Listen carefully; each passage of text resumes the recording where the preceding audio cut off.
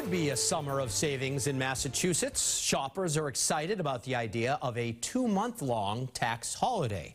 The governor proposed making August and September tax-free. But as WBZ's Tiffany shows us, leaders in some cities and towns argue that tax money should be used to meet some critical needs.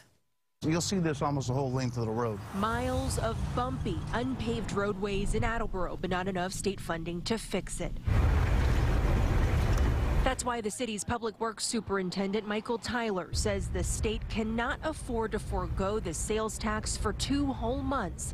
$900 million in revenue, according to the governor. It's probably one of the #1 complaints any municipality receives is about their roadways not being sufficient. It's a quality of life issue. We should almost be receiving almost 4 times what we receive. Superintendent Tyler says that's $900 million that would be better spent, but shoppers tell us otherwise. I think it's great. It's great to keep money in people's pockets. The government already has a budget. If they get the money, they'll just find a way to spend it. Governor Charlie Baker's proposal would waive the 6% sales tax on most items for the entire months of August and September to help businesses hit hardest by the pandemic.